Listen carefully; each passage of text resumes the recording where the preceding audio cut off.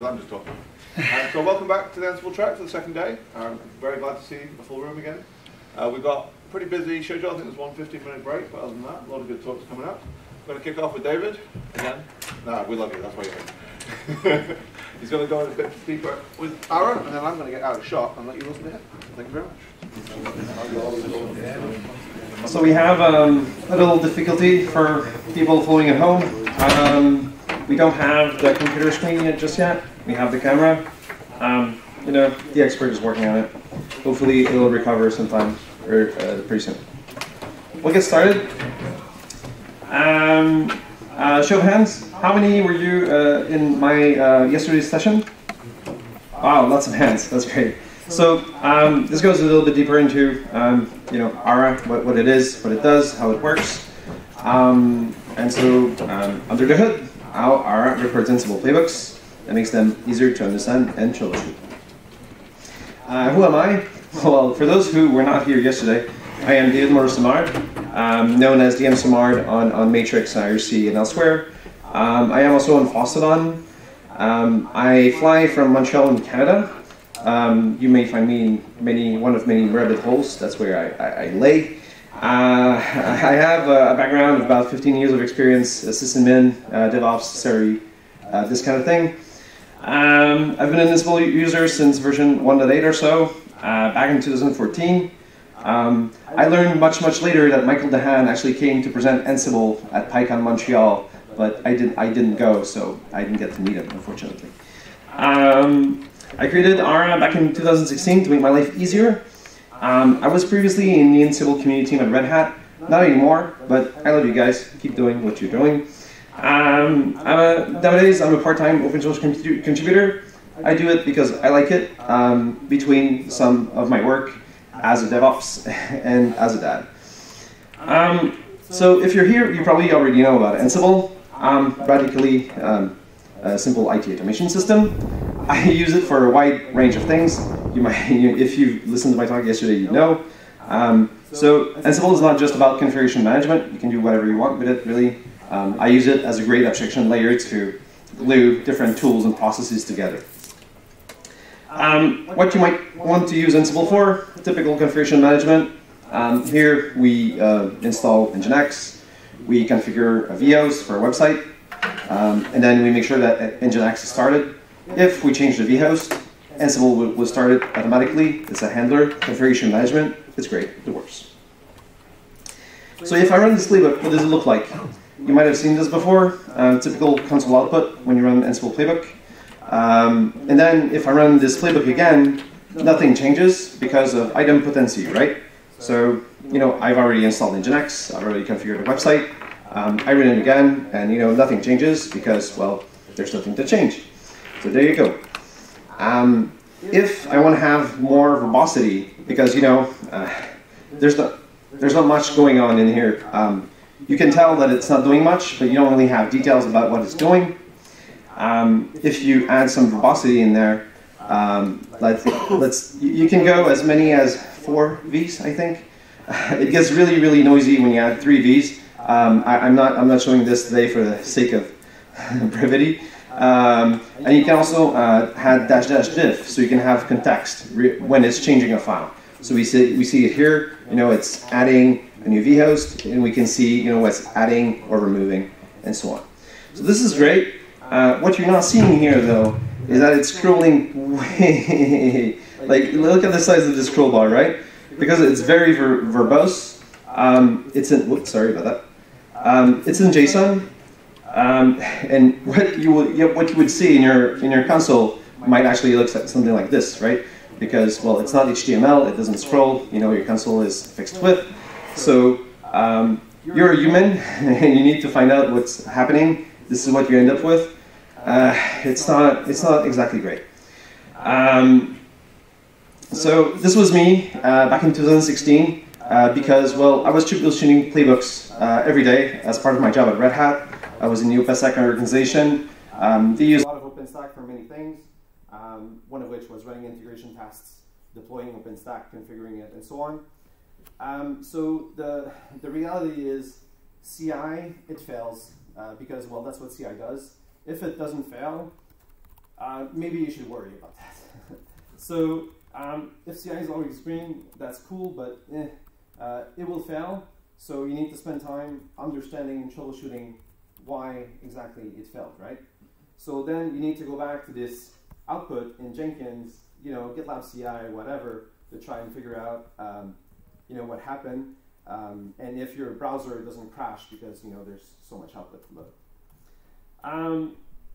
So this output comes from something that's called a callback plugin. So in Ansible, there's a default one. That's the one that you're expected to use when you're using Ansible out of the box. Oh, something I forgot to mention. Throughout this presentation, there's some links in there. So when I share the slides, you can go and learn more and dig through some of these components. So yes, so this comes from the default Ansible callback. You can tweak it to some extent. Add verbosity, remove verbosity. I believe there's even a new YAML output now. So instead of having a lot of JSON, you can have a lot of YAML. I guess that's easier if you like YAML, I guess. So there's different kinds of callbacks. The default one is what's called an stdout callback. So this is really what controls what the console output looks like. You can only have one at any given time, but you can have different callbacks that add to the output of this callback. So you can have one that I really like that's built, is it built in? I forget. There's one called profile tasks. So what it will do, I see nodding in the room, so I think, yeah, it's still built in. I forget sometimes, which split after the collection in 210. So profile, huh? And, oh, it's in Ansible POSIX, so it's no longer built in. Well, all right, okay, I was close, It's built into the Ansible community package, though, right? Because POSIX is in there, right? So different kinds of callbacks. The profile tasks callback, what it does, I don't have an example here, but what it does is for every task, it will tell you how long the task took and the date as well. So if you're sending that to your logs or something, it can help to some extent. But then instead of 10,000 lines, you have 20,000 lines to go through. So whatever, it works. There's different kinds of callbacks. The type of the ARA callback is awesome because, I don't know, it works. I put that there one day. It didn't break anything, so I left it there. It's an awesome callback, and it works. I put a link here. I'll leave this slide up for a second if you want to take a picture or something. This is something that was contributed by someone in the Ansible community on Reddit. So he went through all of the callbacks in a certain version of Ansible. It hasn't been updated in a bit, but there's Ask Kinema videos of every callback, so you can see you have a kind of a preview of what the different callback plugins look like. So it's pretty cool. I thought I would share that because there's a lot of callback plugins that do a variety of things. So how do Ansible callback plugins work? So Ansible provided hooks, so you can run arbitrary Python code basically based on any event. So this could mean there's a Slack callback that fires events to Slack, but it's really Python code that is meant to send data to Slack. There's some that send data to Elasticsearch. There's some that write HTML. So there's a variety of hooks here, and so you can write your own callback plugins. And if something happens, you can use your imagination and be creative, and then write the code, and Ansible will run it. So this is what ARA uses to record results. At first, there was no API. Now there's one.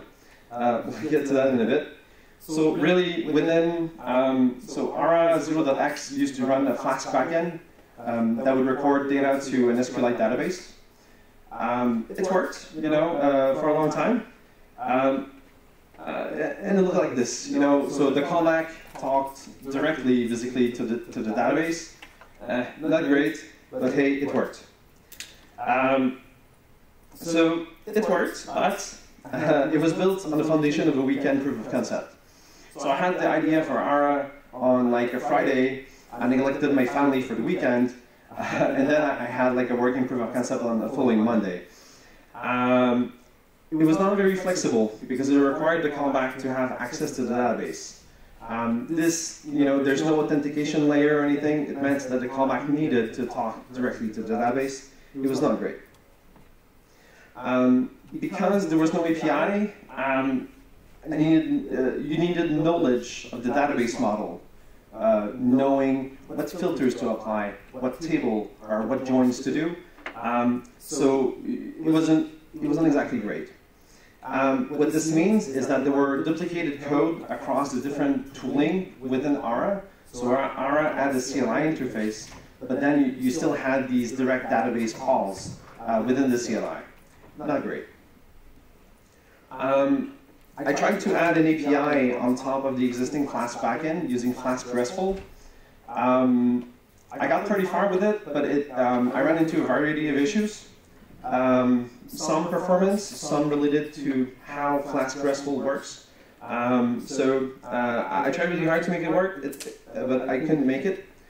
And then someone convinced me to try and rewrite everything to Django and Django REST framework.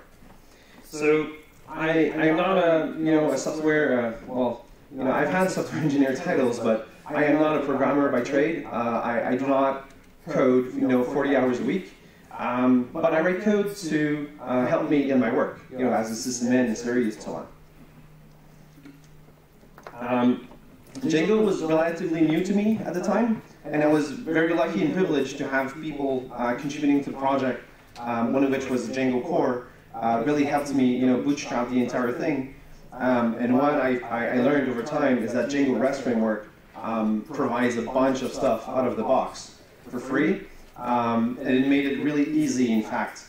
Once we had the database model figured out in Django, the rest mostly came, fairly naturally. So now there's an API. You can see what it looks like. There's a demo link here. So you can browse. This is something that Django REST framework does for free. It's not me that I did it. It comes out of the box. So you can browse the API, walk through the different endpoints, see what the fields for the different objects are, and then you can do queries as well, through get parameters. So there's an API. That's great. Woohoo. This means that the callback can use it. So instead of the callback talking directly to the database, you can talk to an API, and the API takes care of all the rest of wrapping around the database drivers, authentication, and things like that. So again, something that comes for free with Django. This means that the CLI can also use the API. So we have an API, let's use it. We get a client. There's a library that is built into ARA that makes it easier to get a client. So it's Python requests. It's nothing very complicated. It's very simple, in fact. So there's a couple of arguments here that's provided by the CLI. We go through a couple of arguments to filter our request. Let's say we're searching for a particular playbook name, for example. This is where it would go. And then we send that over to the playbooks endpoint. We take those query arguments, we send that to the API, we get a result. It's magic, it works, that's great. And then once we have an API, well, in fact, we can do whatever we want because, well, why not create Ansible plugins that talk to the ARA API? Why not? So here we have an action plugin. So action plugins in Ansible allow you to do a variety of things. The difference with typical modules is that they run directly on the controller machine. So pretend you have an action plugin. One might be the debug module, I guess, would be an action plugin. So you, even though you're running against the remote host, the plugin will run locally. You won't run, on the remote host. So here we have a fairly simple playbook. We retrieve. So as we're running a playbook, it's being recorded in real time by ARA, but we want to recover the ID of the playbook that's running so we can do things with it. So there's an action plugin for that. We retrieve the playbook ID, And then there's a lookup plugin, ARA API, which allows freeform, queries to the API. So this allows us to recover the base URL for the ARA web interface. And then, at the end of a playbook, we could print a friendly link so that someone could, go look at the playbook report for this particular playbook.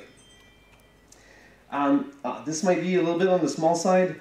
Let me see if I can zoom in a little bit. Oh yeah, that's better.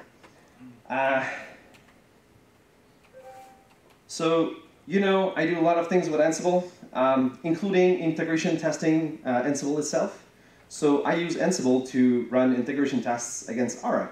So whenever I send a PR, I can tell that there's no regressions because I'm really testing the behavior of Ansible as it's recording the playbook. So here, kind of the same thing. I recover the playbook. I query the ARA API to get some data about the playbook, the task, the results, the hosts. And then I validate that it works properly. The playbook, as it's saved currently in ARA, is basically what I expect it to. So that if someone breaks something, well then this playbook will help us find out what's the issue. Let me zoom a little bit back out. This is another example, and I don't suggest that you necessarily do that. Someone asked me, could ARA send data about playbooks to Slack because they used Slack? I have nothing against Slack, and I didn't want ARA to be in the business of sending messages to Slack. However, there is a Slack module in Ansible. So we can, it's fairly similar to how we did it before. We can ask ARA, return me the playbooks that started after a certain timestamp.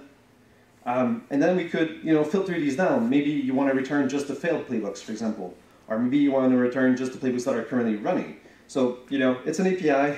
It's flexible. You can do whatever you want. And then we send a Slack notification using the, Ansible Slack module with some sort of friendly message, formatted this playbook on this host, ran this task on, so on. So it's an API. You can do whatever you want. We can do this because there's built-in API clients. So when you install ARA, regardless if you have the server or not, it comes built in. There is an HTTP client, so you can query a remote ARA server. Here there's the demo instance, and then that's basically how it works. You import the library, you instantiate the client, and then you're ready to do queries and do stuff with them. ARA by default is offline, so kind of. I'll get into that later. But what this means is I can install Ansible and ARA on my laptop. I don't need to run a server somewhere. ARA takes care of spinning up a server in the background, so I don't need to. So you don't need to stand up a container, you don't need to stand up a service. It's offline.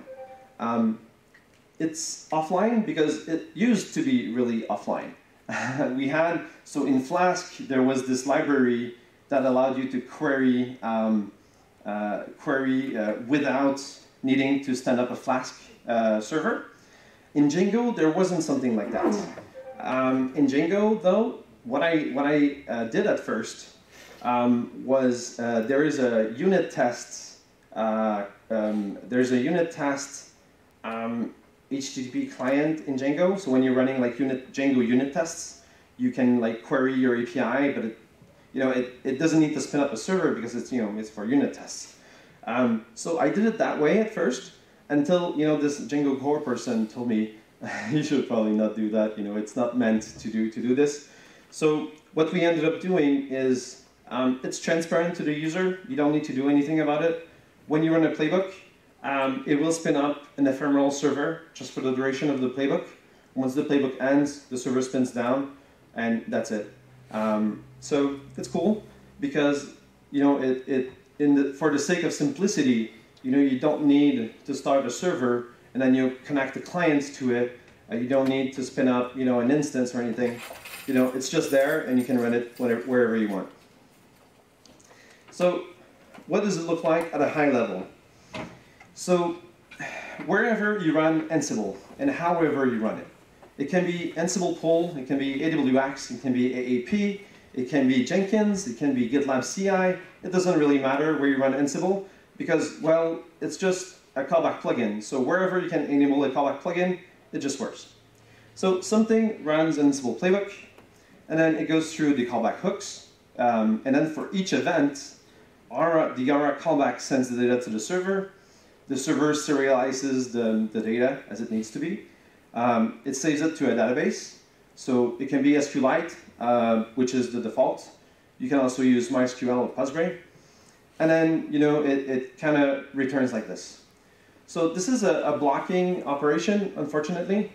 So what this means is there could be a sleep 9000 inside the callback, and Ansible will just wait, right? So in the callback, we actually background as many things as we can. And it's actually amazing that it actually works. So there's a thread pool inside the callback plugin, and there's I should have included that in the presentation. I forget. If you're interested in how this works, I'll show you afterwards. But basically, we background the things that are non-blocking, such that the playbook can continue while in the background it's still sending data to the ARA server. What's ARA? Well, it's another recursive acronym. It features simplicity as a core principle. If you want to check it out, there's the Git repo there. It records playbooks. It records hosts, tasks, results, files. You can record. I had a question earlier. What was it? Oh, can ARA record the version of a collection that was run? Well, it doesn't out of the box, but there's a plugin. Earlier we were talking about the action plugins. So there's an ARA record plugin that allows you to record whatever you want. So as long as you can recover the version of your collection somehow, you can use this action plugin to tie that into your playbook report. So it records what you want, what it looks like to get started. So you install ARA wherever Ansible is. This can be, if you're running Ansible from a container image or an execution environment, ARA would need to be installed inside.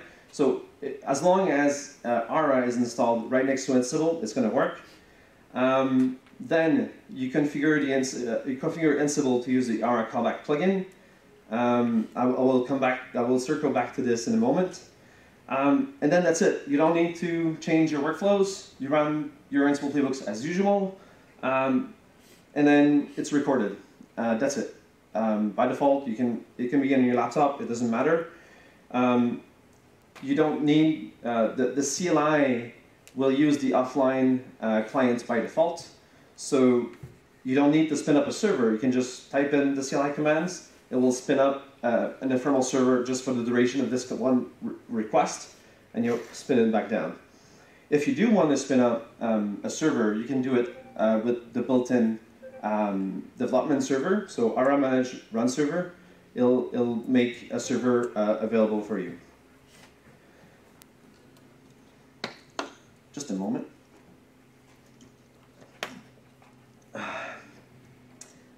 So what if you do want the server? Because maybe you want to aggregate data from multiple different locations. Maybe you're running playbooks in the different places. So you can spin up a server and then send data to it, for example. So here we use the container images that are published by the project. We create a directory for the database, the SQLite database, and the settings file to live in. And then I don't judge whether you prefer Podman or Docker. It works all the same. And whether you prefer Docker Hub or Cradle.io, the images are privileged to both. So this gives you an API server and a web reporting interface that you can use. But you need to send data to it, otherwise it's empty, right? So then to send data to it, it's the same thing. You install ARA, but you don't need the server dependencies because, well, there's already a server running somewhere. You tell Ansible, load the Ansible the ARA callback plugin. And then this is where you tell ARA to, the ARA callback to use the HTTP client, and then where the data should go. And then, you run your playbook as usual. You can use the CLI, and you don't need to spin up a, a server because, well, it's already running, and everything is recorded in real time. So as the playbook runs, you can go in the web interface because there's already a server running. So what about the developer side? So this is kind of the live demo that I have for you right now. Let me go in my shell here.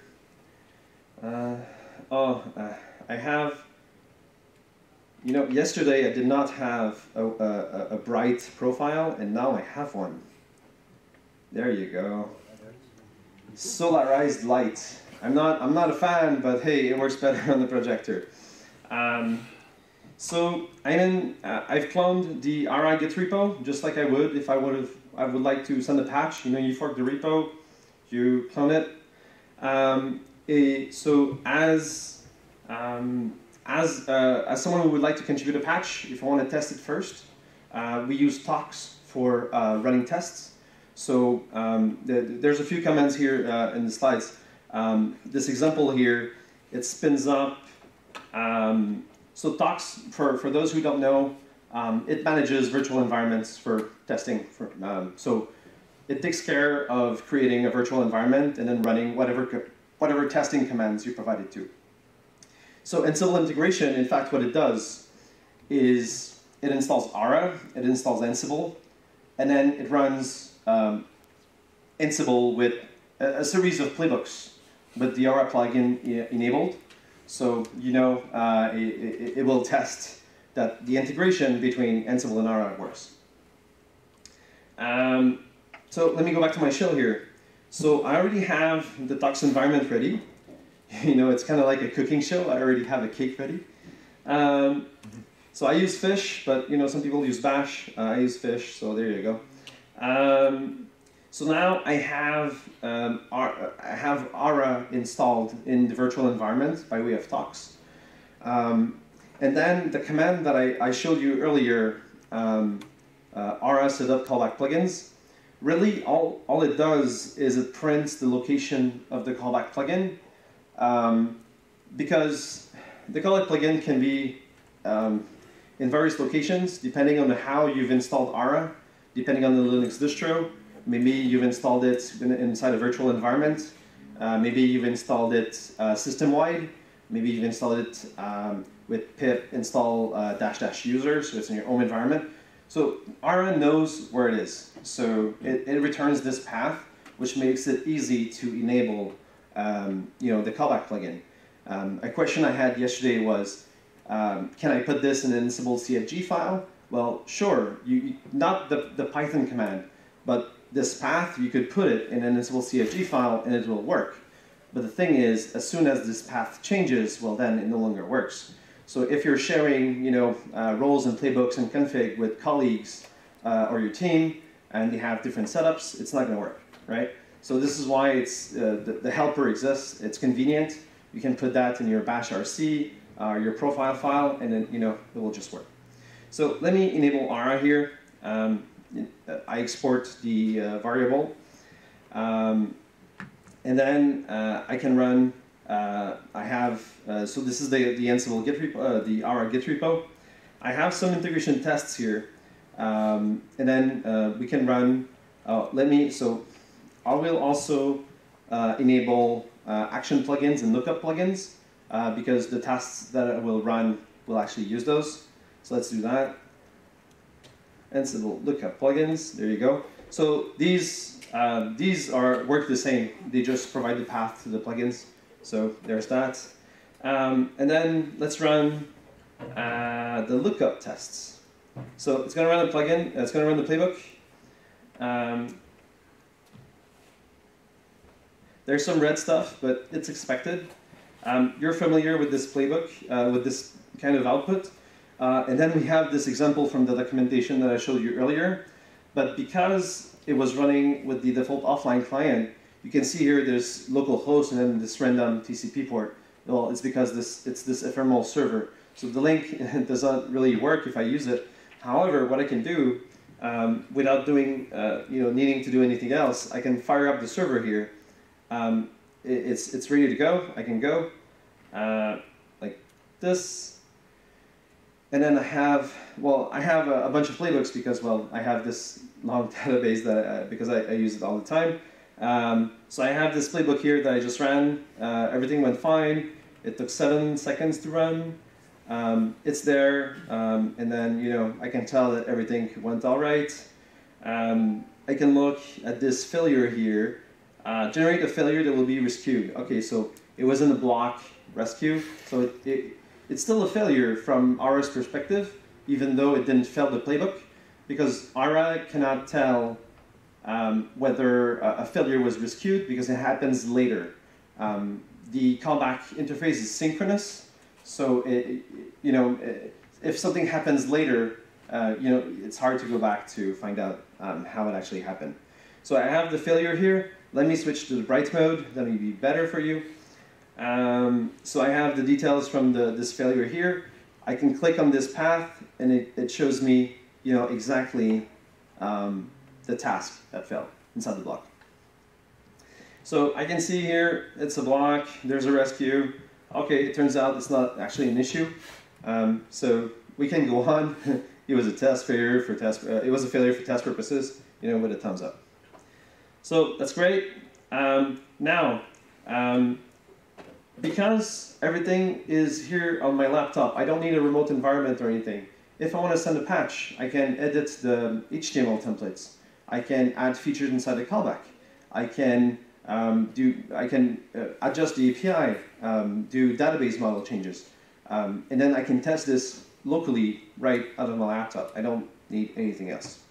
So I think that's great. It is simple, at least to me, and so I hope that you can try that. Then I can show you perhaps what the oh no, I don't have. It's too. CLIs are hard, right? So this is it's not too bad. All right, so this is what the CLI looks like. It kind of has parity with the web reporting interface. So the things that you find in the web interface you will find in the CLI. You can also filter by the various fields. However, there is one set of features that exists in the CLI that does not in the web interface. So if I do ARA help here, and then grab for metrics, oops. So there's some metrics here that are available: host metrics, playbook metrics, and task metrics.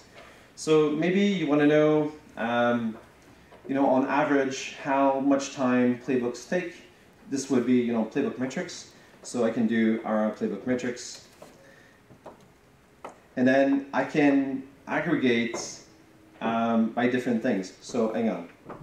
So here I have an aggregate by. So it aggregates the metrics by the aggregate. In this case, it's the file. So you increase the text size a bit again. Yes, sure. So I have an aggregate by file here. It tells me, oh, okay, so I've ran this particular playbook 8 times. It took this time in total, this time in average, and these were the results for each, as a total for each of those playbooks.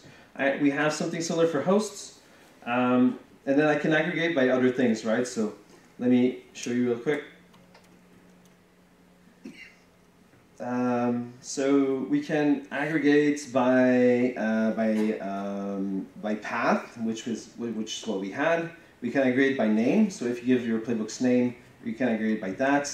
By Ansible version, by controller. So Ansible version and controllers can be interesting because I could try it here. Aggregate Ansible version. So pretend you have different versions of Ansible going, or maybe you update your versions of Ansible over time. It could cause regressions, or it could actually improve the performance, right? So here you have the different versions of Ansible. It's grouped by version of Ansible, and then or Ansible core in this case, and then you have the data here. Same thing for hosts, host metrics. So I have these hosts here, and I can tell what were the results for each host. And then I could filter down, well, only return me metrics for hosts that had a failure or were unreachable, for example. And then the same thing for metrics, or tasks, in fact. So here I have, by default, it will aggregate by action. So I can find out, ARA playbooks are actually pretty quick. Commands, not so much. But then I can, this is how you might troubleshoot performance or improve the performance of your playbooks. So this is something that is only available in the CLI, not in the web interface, because, well, I'm not much of a front-end person. So if you're good at, graphs and fancy things, reach out and, we can do something pretty. So that's that for the demo. Oh, wrong window. So let me go back here. ARA could use your help. I'm just one person doing this, part-time because I like it. I am not the most skilled engineer, and I rely on contributors to help out. So there's a couple of projects here. There's ARA that you know about. Did I skip a slide? Yes, I did. So there's an Ansible collection too for ARA. So the collection is not to install ARA and configure the callback plugin, or at least not yet. It's about standing up an ARA API server. So the demo website that you've seen, demo.recordsansible.org, is actually deployed using this collection. There's a playbook in the ARA infra repo. So it provisions the live demo. Long story short, it deploys MySQL using Gerling Guy's role. Thank you, Gerling Guy. And then it uses the ARA collection to deploy the ARA API server. So it's Django, and it uses GUnicorn to run it. And then it sets up an Nginx proxy in front that handles the reverse proxy things and the SSL termination. So this is there, it works, it's great. Could use your help. And then ARA Infra, which is where we stand up the demo website and the website itself where the blog is. If you want to find out how you can contribute, there's a link here. I hope you could tell that it was pretty simple to get started. So I'm looking forward to your PRs. There's some other interesting approaches. Sorry, getting a little bit tired here, running out of steam. That are somewhat similar to ARA in terms of approach. So I figured I would mention them. So ARA, Ansible JSON Monitor, what it does, it uses the JSON plugin in Ansible, the JSON callback plugin in Ansible to output everything from the playbook into a JSON file. And then this project, it provides a binary to read this JSON file.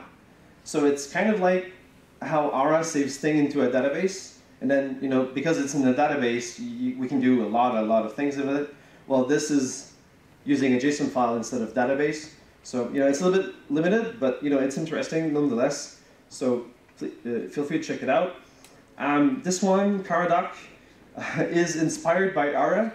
So instead of saving things to a database, it saves things to ASCII doc files.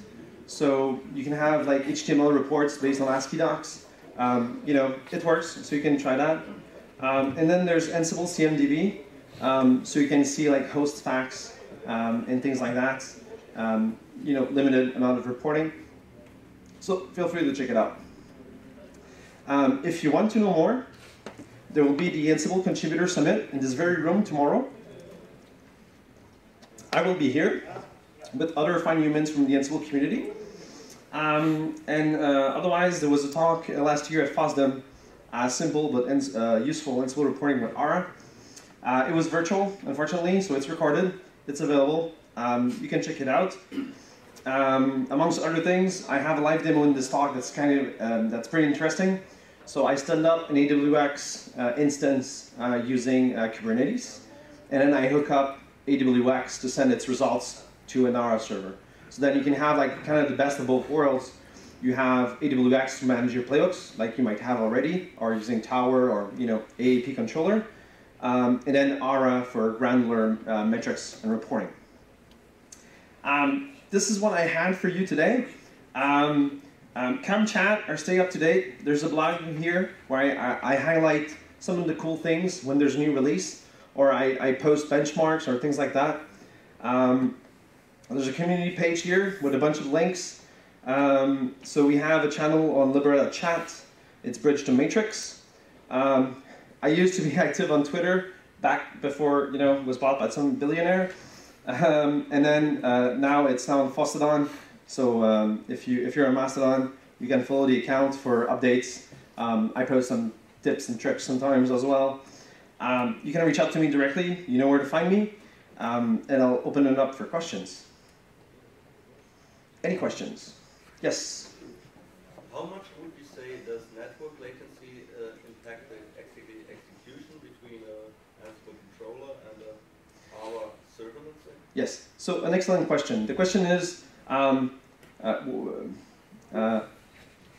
much latency, how much of a problem is latency between the different components involved, right? So let me go back a couple of slides here. So an excellent question, because latency is important. What I tell people is that in an ideal situation, everything should be local. That's because you'll have the least possible overhead. So for example, you might have a Bastion host, which runs your Ansible playbooks. And then on this Bastion host that runs Ansible playbooks, you have ARA. And then you might have a MySQL server that's also local. Why you might want to have MySQL? You could run into concurrency issues if you're running multiple playbooks at the same time, backed by SQLite. If you're running Ansible from your playbook, going through a Bastion host, and then it needs to come back every time, and then your ARA server is elsewhere, and then the database server is halfway across the world, it's going to be a big overhead. So even 10, 20 milliseconds, it adds up over the course of a playbook. And it's kind of, I want to say exponential, but I'm not sure of my math here. But pretend you have 100 tasks, and then you have 10 hosts. It's not so bad, right? But if you have 100 tasks and then 100 hosts, there's a couple of 10, if you have 10 milliseconds for every task on every host, it really adds up quickly. So my best advice, you keep the things as close as possible. And in general, whether you use ARA or not, what I do recommend is to run Ansible playbooks directly from the Bastion hosts, because there's a definite performance penalty jumping through hosts and back. Does that answer the question? Yeah. Thank you. Any other questions? Yes? Is there some kind of access control mechanism if you want to host the ARA server somewhere public? Yes, excellent question. So the question is there a way to protect the web interface, because, well, there's some sensitive information in there, right? Because ARA picks up everything that Ansible sends it. So if you have secrets or passwords or tokens that gets printed to your console output, they'll be picked up by ARA, and you don't want to leak that out to the public internet. So there's let me zoom out a little bit. So there's 2 ways to do that. The first, there's a way to use Django for authentication. So Django has a lot of things out of the box, and one thing it does is it allows authentication. So there are settings. If you look through the documentation, it's like ARA. I have a blank here, but it's in the docs. Basically, what it does is you need to create a user in Django, and then it will. If you try to access the web interface, then it will show you please authenticate. And then you can authenticate, and it'll work. And then the callback needs to use this username and password that you've specified, right? This works. However, there is a performance penalty when you do that, because for every request that you do, there needs to be a database lookup. Like Django will check who is this user? Is the authentication valid? And so when you have 100 tasks across 100 hosts, again, it adds up, right? What is probably the best way is you put whatever proxy you want in front, Nginx, Apache. It can be, LDAP authentication. It can be whatever you want. The ARA collection out of the box supports setting up authentication with Nginx in an HT password file. So you put your users in there, and then it's Nginx who's handling the authentication, and that's like super fast. There's no database lookup. Nginx handles that like out of memory, and it works great. So I do not recommend leaving your ARA instance unprotected out on the internet because, well, you could leak something. Yes, definitely. Great question. Thank you. Do we have any questions online, perhaps? No, nothing so far. No? All right. Anyone else in the room? We got... One last one? Yeah? We got time for one more question? One quick one? No? All right. All right. Thank you very much, Jared. Yeah. Before I let you clap, I have these very limited amount of ARA stickers. If you have one of the stickers, it's because you've met me here or elsewhere. I'll leave them on the table there. If you cannot get one, those are the last ones I have. So don't be dangerous or rush or anything. But thank you very much, and I was happy to present for you.